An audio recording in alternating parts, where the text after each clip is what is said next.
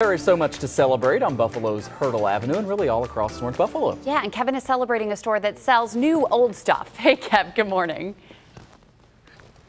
Melissa, Michael, how you doing? How are you? Good morning to you. Waking up, feeling great. The coffee's kicking in. The show's directed by a Michael. There's a Michael holding the camera, and I'm here with Michael Chamberlain, holding a mic myself. How are you? Nice to see you. Fellow West Seneca West grad, too. That's right. How are you? Great, thanks. How are you? The store is relatively new, but you've built quite a name for yourself. Yes, we've been open just over a year. Last year, September, we opened, and things have not stopped since the day we opened the door. Congratulations. Thank you. This is sort of in your DNA, though, even go back to your grandmother. Yes, yeah, my grandmother was a decorator, and I grew up decorating with her, and garage sailing and estate sailing, and just sort of evolved into this. For people that don't know how a consignment store works, can you describe how it works? Sure.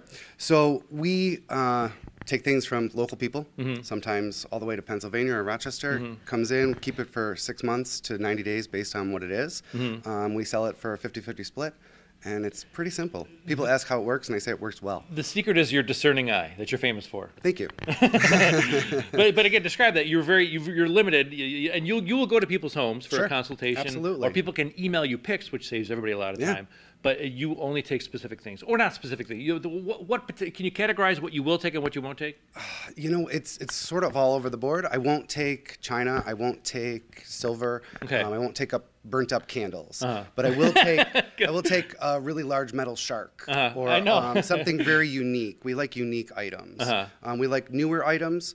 We do have some antiques sometimes, but we like vintage things and things from the last, more contemporary items, really. It's beautiful for the holidays too, and like you said, these are really high, really quality items. You're going to get in cardboard or those big box,